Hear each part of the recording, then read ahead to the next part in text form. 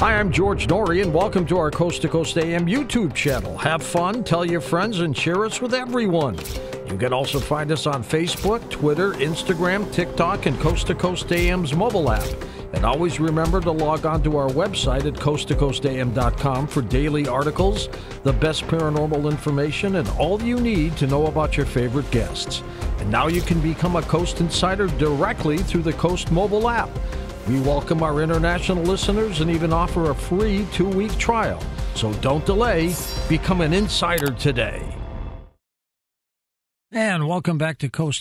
George Norrie with you. Mike Ricksecker back with us. His latest book is called Travels Through Time. He's also the author of A Walk in the Shadows, A Complete Guide to Shadow People. He is the producer and director of the docuseries The Shadow Dimension, produces additional full-length content on ancient wisdom, lost civilizations, and the supernatural on his extensive YouTube channel. And for more than 6 years, he has hosted the Edge of the Rabbit Hole live stream show, also hosts the Connecting the Universe interactive class, operates his own book publishing and video production company called Haunted Road Media. His website, linked up at Coast to Coast. He's got a full social media announcement, and we'll go through that in a moment. Mike, welcome back. How have you been, buddy? Doing pretty well. Thanks for having me back, George. I really appreciate it. Looking forward to this. And this is a great book, by the way, Travels Through Time. Thank you. I definitely appreciate that as well. This has definitely been a passion project. What does time travel mean to you, Michael? Yeah, time travel to me is really a state of consciousness. It's a lot more than just jumping into a DeLorean with a flux capacitor like the old Back to the Future movie. This is actually, we're talking more interdimensional type travel here when we're discussing time travel. Do you think it's going to be possible to really go back or forward in time? I do, and more on the consciousness level in which we will consciously be able to take ourselves to another point in time. I do believe that there are forms of time travel that are happening right now, in real subtle ways. We could talk about time slips and things like that throughout our time here this evening. So I do believe it's absolutely possible. The subtitle is Inside the Fourth Dimension, Time Travel and Stacked Time Theory. What is the last part, Stacked Time Theory? Stacked Time Theory, absolutely. So this is an idea that I've been toying around with for some decades here. The idea that all time, and take a place where you are standing right now, everything that has happened, is happening, and will happen are all happening concurrently. And you could take each of those moments like a photograph and stack them all up together, and that is your stack of time. And there are some times in which a couple of those moments will resonate at the same frequency, and we'll get a little bit of a glimpse of each other. Now, when I first started putting these ideas together some time ago, I started doing some research in the matter, and came across that Albert Einstein had some similar ideas when talking about a space-time continuum, block universe, this sort of thing. And I've just kind of taken it another step here when we're talking about personal resonance, frequency, and vibration, where we're resonating at a certain level in one of those moments within the stack. And I believe that somebody who knows how to tune their frequency correctly can be able to move up and down that stack. Mike, when we talk about time travel, is it conceivable that when we have deja vu events, we're time traveling? That is certainly a possibility. With deja vu, when these sorts of things come up, a lot of times people will experience deja vu after some sort of dream that they've had. That maybe they've had a dream about a location or a certain event, and it'll be somewhere down the road that they're actually at that location or experiencing that event, and kind of scratches the back of their mind, like, wait a minute, this is familiar. I've been here before.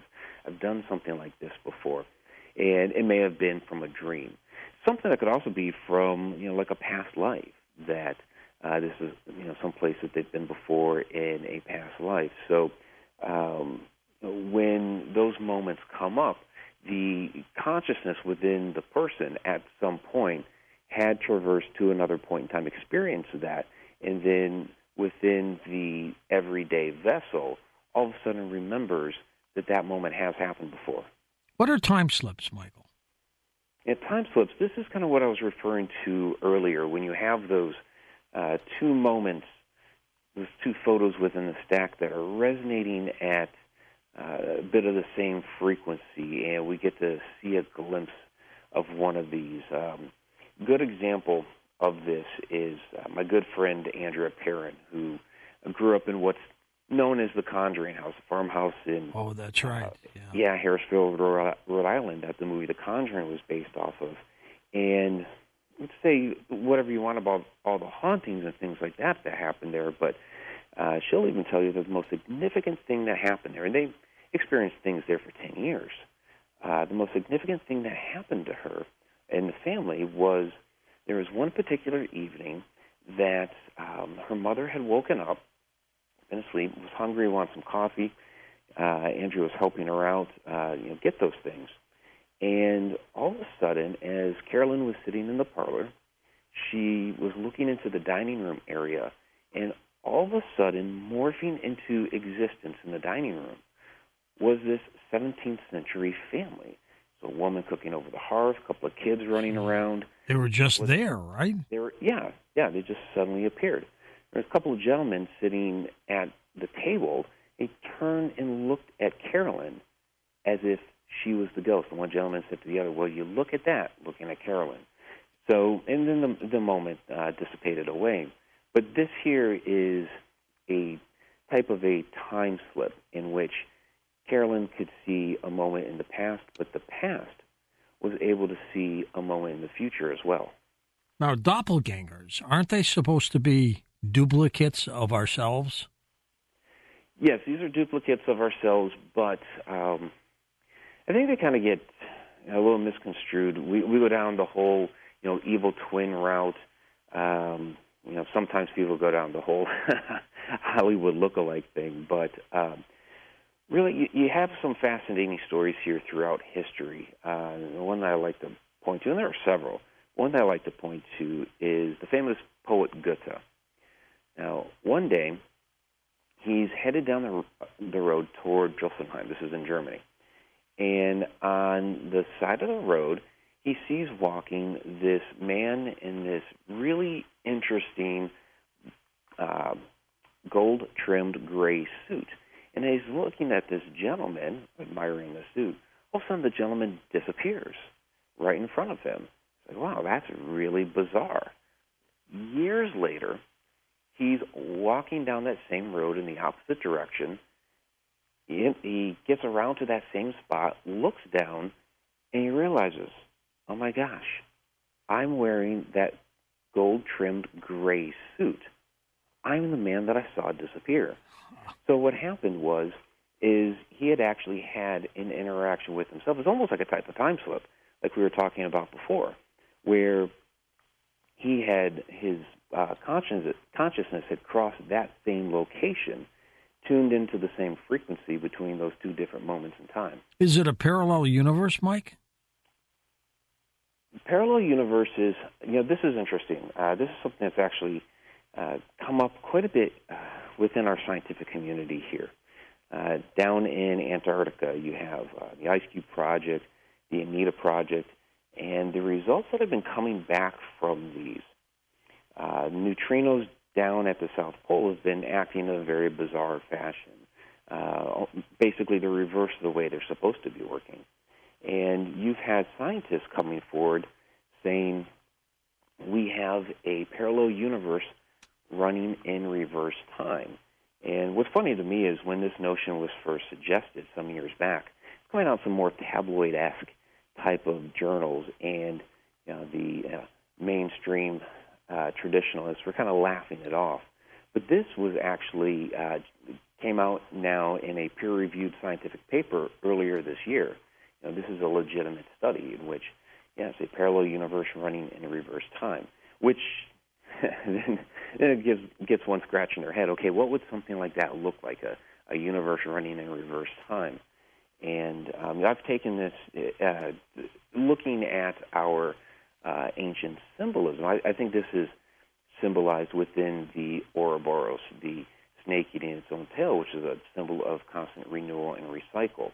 And if you look at the version by Theodoros Pelecanos from the 1400s, which is actually a copy of the alchemical tract from the early 300 AD era, and you see duality that is shown within there. So these are the two universes, and when that moment where the snake eats its own tail, this is the moment of those two universes coming together, ours and the one running in reverse. And this is actually a symbol of the Big Bang, the moment of creation. And so then the question is, what was before the universe? Well, the universe was, and the universe will be after us too. Just going to be constructed a little bit differently as those elements. Basically, you have the explosion of the Big Bang, the universe expands, then contracts again into another Big Bang. We're talking with Mike Ricksecker. His latest book is called Travels Through Time. He's also got another one called A Walk in the Shadows. We'll talk to him about that later on in the program as well. He's on full social media. You've got a number of websites too, Mike, don't you? I do, yeah. JavelinMention.com, that's the website for the docuseries, and then ConnectedUniversePortal.com, that is for my online learning portal. Is it conceivable that time travelers from the future, 100 years, 1,000 years, have come back here to where we are now? Yeah, this is certainly conceivable, and I find it fascinating when we look at some of the extraterrestrial sightings, some of these UAPs, and the suggestion has been thrown out there that, some of these are not extraterrestrials, or some of these may actually be ourselves from the future. And, it's very conceivable that these could be travelers from the future that that are interacting with us. Perhaps there's a technology that they've lost, something that they need to learn from this time frame that they need to take back with them to the future. Why come back to the year 2000? Go back all the way to the beginning, right? Right. Well, and they could be doing that too. Yeah. When we look at people have experienced something called the Mandela effect from time to time. And that's a weird feeling, isn't it? It really is. And yeah, there's some fun ones that people point out where we've have a different recollection of branding on a package of cereal or something like that, and that's kind of fun. But there are some more legitimate accounts of this type of effect, events around the world that many people from all over the globe will point to, no connection with each other, and say, no, that was remembered a different way. And they're all, quote unquote, misremembering it. They're all misremembering it the same way. So there's something there. There's something in our past has been changed, and a number of people are remembering whatever that was prior to the change. Explain, Michael, the Mandela effect to people. Yeah, absolutely. That's really what we were just kind of talking about here. But this really got coined when Nelson Mandela passed away here about 10 years ago.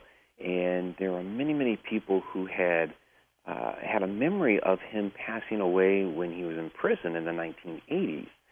And so this is why it became dubbed the Mandela effect, because of all these people that had remembered this so differently. And this is a very strange effect. Again, this is, and it's not that necessarily intentionally a time traveler is going back in time to change the specific event that you are remembering differently. They could be going back in time, touching or interacting with something else, and the repercussions from that results in this new, what you would call a false memory. Why is it that so many people have these false memories during the Mandela effect? Some people are able to retain those memories. Others, the change takes hold. I think it's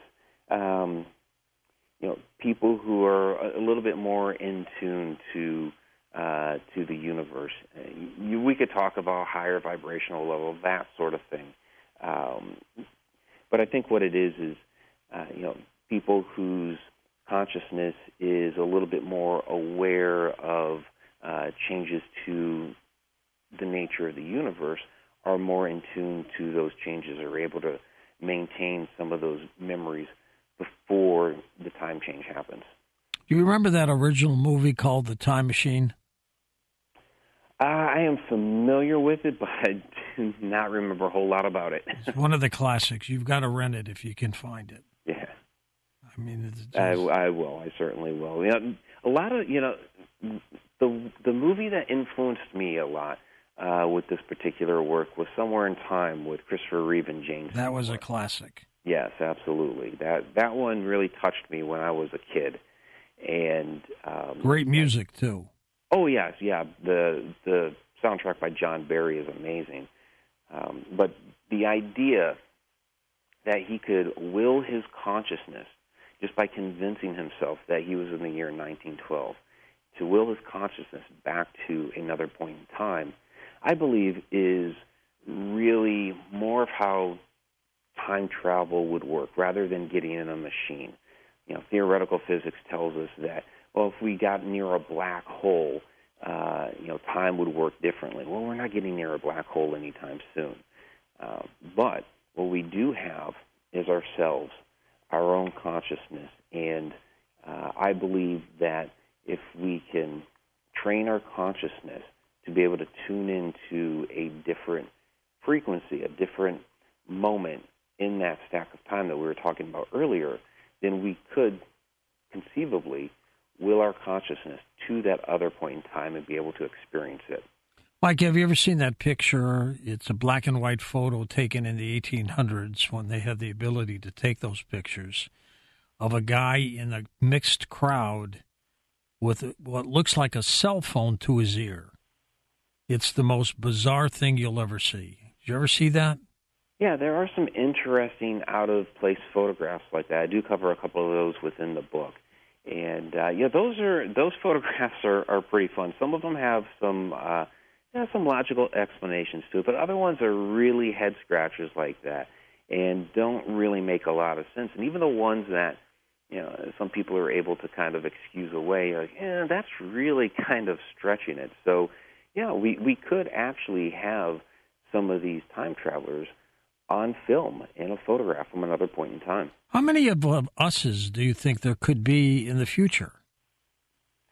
The idea of multiple versions of us running around is certainly conceivable. It could also be part of the multiverse. You could have versions of us from other universes running around. When it comes to this realm of research, you can put a lot of these different possibilities on the table and make a case for any of them. It's truly remarkable. Where do people get your book, Travels Through Time? You can find that at my website, MikeRicksecker.com. It's also available now on sites like Amazon, Barnes & Noble, and other retailers. Great cover, by the way. Looks like a time machine all by itself, doesn't it? Thank you. Yeah, it's really colorful. I like it. Who did that for you? I had an artist off of what was it? It was a Deposit Photos artist. I forget. I can't remember his name off the top of my head. Well, he did a great job. He did do a great job, and I added a little bit of the text to that. Tell me your involvement with shadow people, Michael. Yeah, sure, George. This goes back a ways for me. I've had a lot of experiences with shadow entities, but it goes all the way back to when I was about 8 years old. Woke up in the middle of the night one night, and there was this tall, dark shadow standing in the corner of my bedroom. Of course, I had no idea at the time that was a shadow person or shadow entity or whatever you want to call the thing. I thought there was just an intruder in the house, somebody that had broken in and was there to either rob the place or kill me. That's what I thought at that age. But of course, that didn't happen. I'm still alive to tell the tale, which is great. But it did do something very unusual. This thing approached my bed, leaned over, and I'm staring at this blank black face. There's nothing there, no eyes, no nose, no mouth, nothing. And it did something really unusual. It grabbed me by the wrists, crossed my arms across my body, and then ran down the hall. At that point in time, I found my voice, found my legs, ran off screaming in my parents' bedroom. And, they're nice, kind parents trying to console me, calm me down, trying to tell me I just had a bad dream. But I knew I hadn't had a bad dream. This was something I was very much awake for. And since then, I've had several occasions with shadow entities. It's come up in my investigations quite a bit. And so this was a topic that, along the course of my research and career, that I definitely wanted to cover. Have they ever been known to hurt people? Some have, sure. It's really a mix because these things are a variety of different things. Some are just human spirits that can't fully manifest as an apparition. Many are interdimensional beings of a variety of sorts. Some are extraterrestrials. Some are time slips, like we were talking about earlier, with travels through time. So yeah, you're going to have ones that are a little bit more nefarious in nature. You're going to have ones that are benevolent, actually, but most are just watching, observing, staring, collecting information about us. Are they different from the Hat Man phenomenon? Yeah, the Hat Man, again, this is, it can be a variety of different things.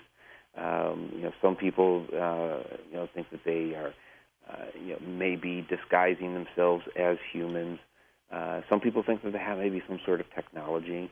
I like to point to the story of Albert K. Bender in the 1950s, in which he had a experience with.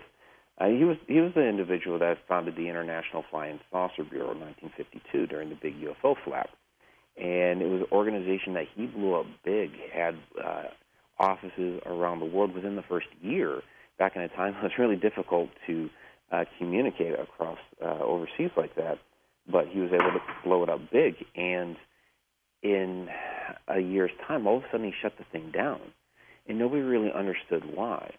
But about 10 years later, he wrote a book called Flying Saucers and the Three Men, and what he described is that he walked into his room one evening after work, and as he entered the room, through the wall materialized these three dark, shadowy, hat-wearing beings with glowing eyes smelling of sulfur. Gee. Now, according to Bender, these were extraterrestrials that were on a resource mission, collecting resources down in Antarctica, and he was instructed not to say anything about them, to stop his research, and not say anything about them until they were done with their research mission years later.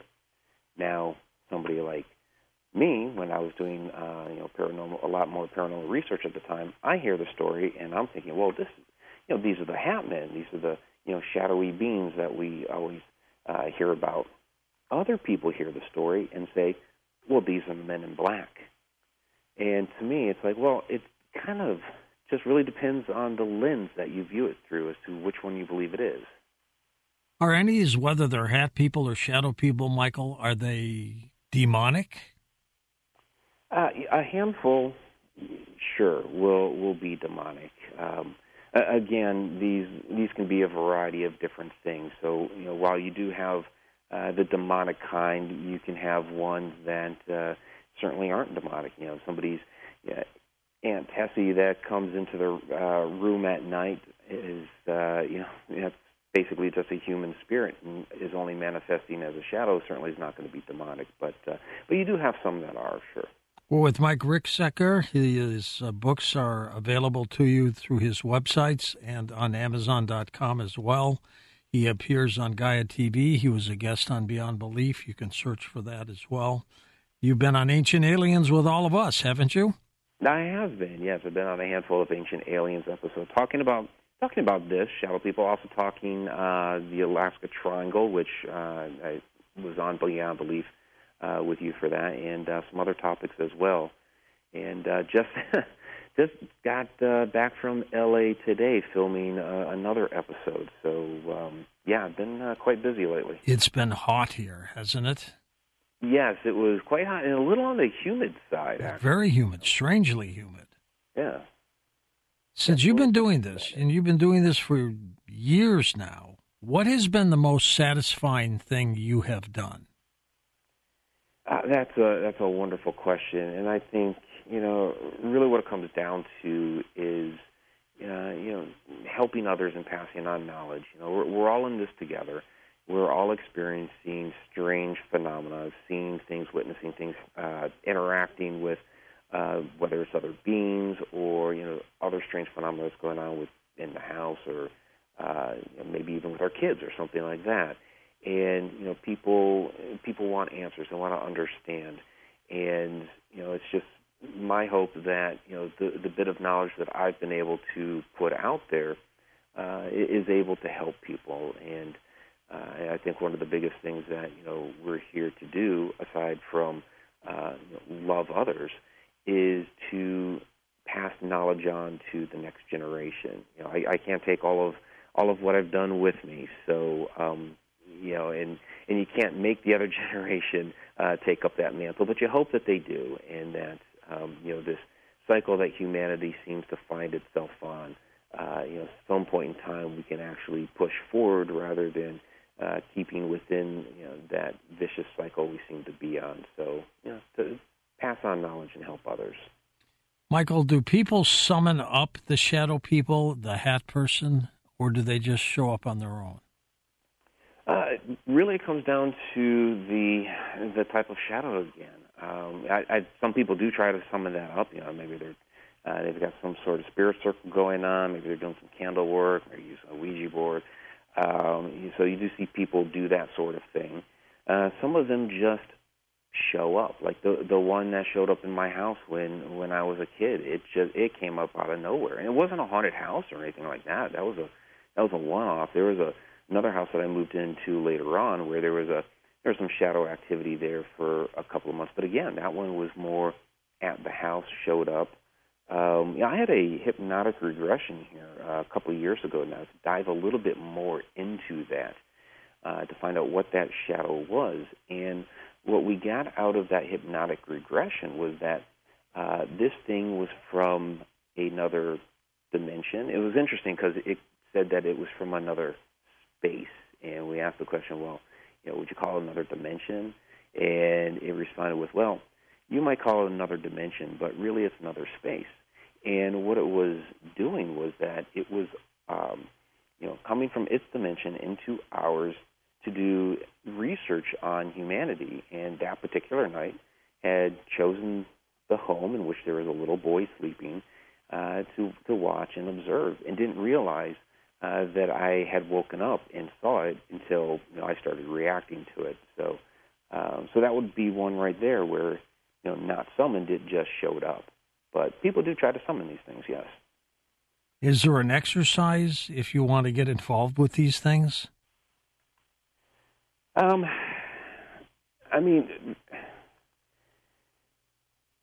guess what that would come down to is, you're going to have people that are skilled in a variety of different areas, sure. Whether it's doing something like a Ouija board. Like I don't recommend just launching yourself into using something like that. There are people that are skilled in using it the proper way. There are people that you can seek that might have that knowledge to be able to do something like that. But really what I think this comes down to is kind of like what we were talking about before with the time travel, personal resonance, frequency, and vibration. Some people are able to see more shadows and apparitions, and others are able to see more apparitions than shadows, and that has to do with the way that the frequency and personal resonance of your body is tuned, and that you are more in tune to certain types of entities and activities than other things. You've been on the Travel Channel for their show on the Alaska Triangle. You've written a book called Alaska's Mysterious Triangle. What is this thing, Mike? Yeah, the Alaska Triangle is really, it's like the Bermuda Triangle, but in Alaska. And we really have a lot of these different triangle areas around the world. Alaska, Bermuda, of course, is the famous one, the Dragon's Triangle out near Japan, and many, many others. It really, Ivan T. Sanderson had his vial vortices, and a number of these triangle areas can be found, where he designated those vial vortices at. And really what these areas are, you have that magnetic energy coming out of the Earth's core, and as it passes through different metals and minerals within the Earth, it interacts with those and creates different magnetic fields. And some of these become very, very strong, very, very powerful, and have an adverse effect on things within that particular area, and that's where we get these triangle areas from. That's amazing work that you do. I mean, it's fantastic. Have you ever been hurt? Well, by any of this supernatural activity, I don't know if I would say if I've been hurt. I mean, I did have the one, get physical with me that crossed my arms. It didn't hurt, though. The way it felt was just like anybody else would touch me, but it didn't really hurt. It wasn't trying to hurt you, was it? No, it wasn't. When it did that, like I said, we did that hypnotic regression. When it did that, it was actually trying to put me into a self-hug. Now, when it first happened to me when I was a kid, I was scared out of my mind. I did think it was hurting me. But coming to understand after the hypnosis session that when it realized that it had scared me, that it wasn't trying to do that. So really it was just trying to give me a self-hug. I actually got to see from that perspective that it actually patted me on the wrist, too, almost like a comforting type of a thing, and then got out of there to stop frightening me. So that's probably the closest I've been to hurt. And other investigations I've done has been more of like, physical type of things, going into abandoned buildings and things like that. There's dangers like that have nothing to do with the supernatural, more physical in nature. Mike's on social media. He's on Facebook, Instagram. I guess we used to call it Twitter. Now, what do we call it, X? I guess we call it X now, yeah. How bizarre. Yeah, it's pretty crazy. You pay $44 billion for the equity in a company, and then you change the name. Yeah, to a single letter. To a single letter. It's crazy. It really is. Travels Through Time is the incredible new book. And you even have a little episode with Michio Kaku in there, don't you? I do, yes. I love Michio's work. He's a genius. He really is. And the way he presents it, he brings it down to a really nice, comfortable level so that all that information is not just totally over your head. He uses a lot of references to science fiction in his work, and so it's really wonderful the way he presents everything. And, where I reference Michio is in his description of dimensions. And he and I, on Ancient Aliens in one particular episode, had a little back and forth that they set up when we described dimensions and the way those work. And his example, I remember I said he kind of really gives those nice examples that aren't too far over your head. When he's talking about dimensions above ours, he uses the example of fish in a pond. And he's like, okay, imagine in the pond, that's a two-dimensional world, and that's where the fish live. Where if you were to take the fish out of the pond, he's like, imagine we are the fish. You take the fish out of the pond into this greater world that they've never seen before. They had no idea. It would, totally blow their mind as to what they would see. Well, that would be the same for us. If you pulled us from our fourth dimension to the fifth, what would we see? We would see time as a physical construct. Because right now we're trapped in what we call the river of time. But if you come out of that to the fifth dimension, you see time as a physical object, which is absolutely amazing. What did Einstein say about time? Einstein, in his dying days in 1955, said that time is an illusion. And that, of course, plays right into what we're talking about here, that time is just a human construct. It was devised to describe our reality. It's a tool that we use, to help plant the crops, to be able to, get to work at the right moment so our bosses don't get upset, that sort of thing. But it's also something that, because of that, we've become a slave to. But time is just that, just a human construct. It does not really exist, and because it does not really exist and it's something that humans made, that means it's also something that we can overcome and we can actually discover the true nature of. His latest book is called Travels Through Time. Mike, you devote a chapter to dreams in the Time book. Tell me about that. Yeah, absolutely. Dreams is a way that we can tap into other moments in time. Of course, with the future, with premonitory dreams, that's where people are able to tap into that a lot.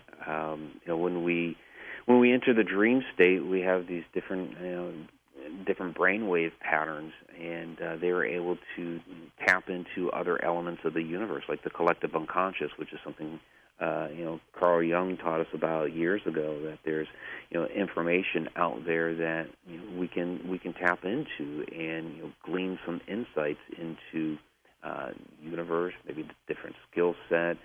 You see in the past how, kind of ironically, a whole bunch of people from all across the world, no contact with each other, started inventing the same thing. Why was that? So, definitely during our dream state, we can tap into knowledge of the future. Mike, if you were a parent and a kid came up to you, your kid, and said, Mommy, Daddy, I'm having these strange dreams of these strange shadow people, what do you take of that? Yeah, absolutely, because that's something that, I did have to deal with as a child myself. Of course, my kids, had their share of bad dreams and things like that. But, with me, I was actually experiencing things. And I thought my parents handled it a good way. You want your child to feel safe. That's key number one, make your child feel safe. So with my parents, they, of course, tried to tell me I had a bad dream, even though I didn't. Fortunately, that was just, one incident that happened. When I was a little bit older, and we had moved into a different house, and I started seeing these shadows quite a bit. And basically what was happening is I was in my bedroom unpacking boxes, putting things away, and I kept seeing this shadowy figure in my doorway. And anytime I turned to look, he'd run off, down the hall. Different than that first one. He was more translucent and things like that, where the first one I had interacted with was very solid. And after that happening several times over the course of the first week that we were in that house, I finally decided to ask my mom about what I was seeing. And I was 13 years old at the time. I was a little bit older. But she had admitted she had seen the thing too. And it was great for me in a couple different ways. One, I wasn't crazy. Here was Mom admitting that she had seen the same thing too. It was affirmation. And then two, she was really... she said it in a really disarming manner. She wasn't, overly concerned. She wasn't panicked about it. She was very, very calm. And so it's like, okay, Mom has seen the same thing too. She's not alarmed about it, so there's nothing for me to worry about, apparently. So I got playful with this thing and started calling him Tom, like Peeping Tom, because he'd peep in my room, and then I'd say, hi, and he'd take off. So that became kind of a playful thing there for a few months until he eventually just disappeared. So I chalked it up to something that was there at the house when we moved in, checking out the new family, deemed that we were okay, and he went about its business. Tell us about the Connecting the Universe interactive class that you have. Yeah, absolutely. So this is a class that I run on Wednesday nights, 8 o'clock p.m. Eastern Time. And, we dive into a lot of different supernatural, esoteric topics, ancient wisdom, these sorts of things, and on time travel. We do a lot on like ancient Egypt. There's stargates, like you and I were talking about there a couple of weeks ago on Beyond Belief. And with the Connecting Universe portal side of it, this is a back into a lot more information that goes along with the class. There's a lot of like video blogs. There's behind the scenes information, a lot of articles, these sorts of things that are complementary to the class. Mike, have you ever experienced the old hag syndrome? I've experienced where it has felt like the pressure on my chest, but have not had the experience of the hag in conjunction to something, say, on my chest. And in those cases, it felt more like something was trying to push inside of me. And but you do have people that report that they feel the pressure on the chest. They wake up, they've got the hag sitting there, or some sort of ghoul. I had one person tell me a story that they woke up and there was a dire wolf on their chest, and her husband is her thrashing around trying to get the dire wolf off her, woke him up. He turned around, looked at her. He didn't see the wolf himself, but what he saw were the paw prints, the impressions of the paw prints on her shoulders. So, this is a very, very interesting phenomenon that goes all the way back into ancient times. Thousands of years, people have been reporting this phenomenon. The bottom line is, though, I don't think we can go back and change time, can we? Well, I think that the changes in time become more subtle in nature, at least with what we've seen. When we talk about things like the Mandela effect, which the one question there was about, who coined that was Fiona Broome. When that happens, it seems to be some smaller type items that seem to get affected. The bigger items, it doesn't seem like that's the case. But when those changes happen, how much of the original do we remember? Apparently, some of us do remember some of those original events, but is it only these smaller ones, or is it the bigger ones? It's such an area with a lot of abstract qualities to it, and we're still trying to figure these things out. Michael, tell folks where they can get your books. Yeah, absolutely. You can find my books, MikeRicksecker.com. Also, your favorite online outlet, Amazon.com, Barnes & Noble. You can find it in brick-and-mortar stores there as well if they've ordered the book and stocked it. What did you think of the congressional hearing on UFOs last week? That was really interesting. I enjoyed watching that. And, really a lot of the information, and this is what I've been telling people, is that this is information that we've known. Our community has known about these things for decades. And I think it was absolutely wonderful that in a setting here before Congress that we are now officially writing these things into the record. This is no longer something that people can laugh at our community about or anything like that. No, this is something we're actually discussing with Congress, and they're taking it seriously. So that was absolutely wonderful to see that happen. And the 3 ex-military people were no nonsense, very serious people. Yeah, absolutely. You're talking about a couple of fighter pilots, and then Grush there is he was in some very intelligence. High profile, intelligence community there. So that was wonderful to have individuals like that to testify before Congress. Tell me what you think of lost time. What causes that? Where people just lose time? Yeah, you find the lost time phenomenon a lot of times with UFO abductions, and all of a sudden, 30 minutes, an hour will go by. Travis Walton lost days. This sort of thing happens. And the thing that that I question about that is, sure, they could lose consciousness for that amount of time, but if you have some of these entities that are outside the scope of time, some of these interdimensional beings, when they say they abduct a human, are they actually taking that human out of the river of time as well into that fifth dimension, or it could even be another dimension beyond, to do whatever it is that they are doing when they come back here?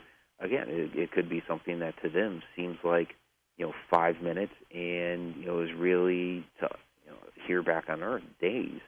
And, in our modern context, we see this, again, with the UFO abductions. But when you start looking back throughout history, you find these same reports in things like fairy lore and other mythology and things like that. So it seems like this is a phenomenon that's been occurring for a really long time, but is described in the context of the era.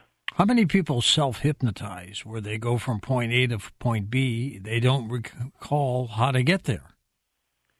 Yeah, I mean, that can almost kind of happen sometimes when we're driving down the road and we're going down a familiar stretch of road. And, right. That can certainly happen.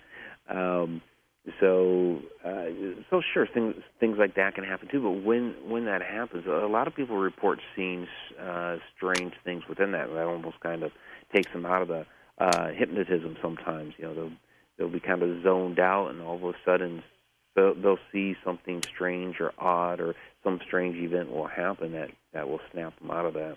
And Michael, we haven't talked about Slender Man. What do you think? Yeah, we have not yet talked about Slender Man.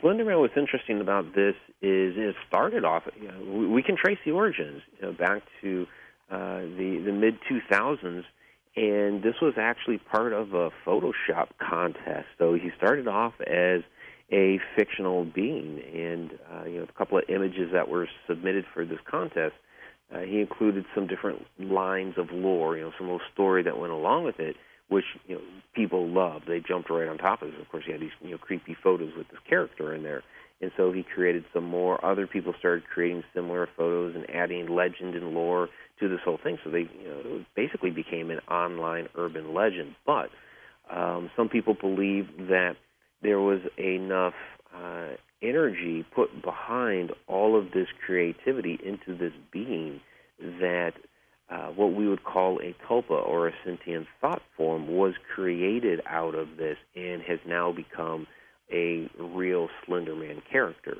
that is out there and about. Mike, what would you recommend to people who might have shadow people experiences, time travel warps? What do they do? Where do they go? Yeah, I would recommend, especially with the shadow person phenomenon, because a lot of people get frightened of that, and I understand it.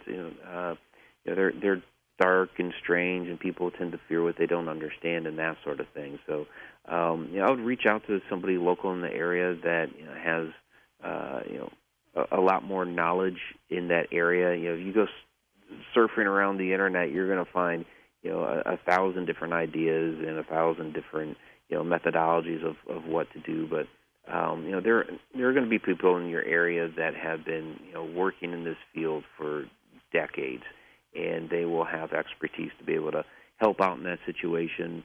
Maybe come in and investigate a little bit.